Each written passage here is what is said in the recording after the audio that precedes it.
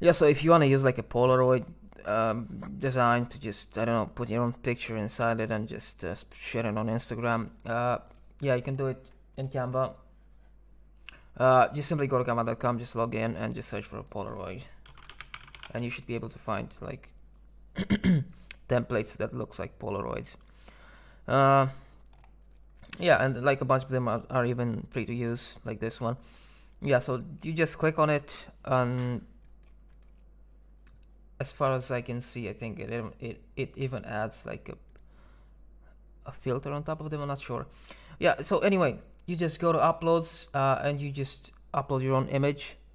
In our case, I don't have images of myself. In my case, I'm just gonna use this cat. uh, let's make the heart red because we like the cat. And just double click on the text. You just rename it with your own text, and that's basically it. Just go to share, download. Okay, this the red just doesn't work.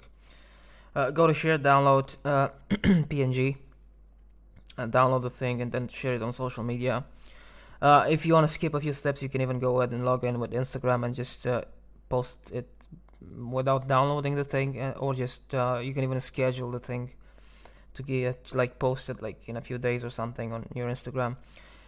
Yeah, but that's basically the process of posting stuff on social media, and like doing layouts that look like Polaroids. There's quite a few of them, and a lot of them just they look pretty nice if you ask me. I guess they look realistic. That's what you want, I guess. Yeah, but that's how you make them.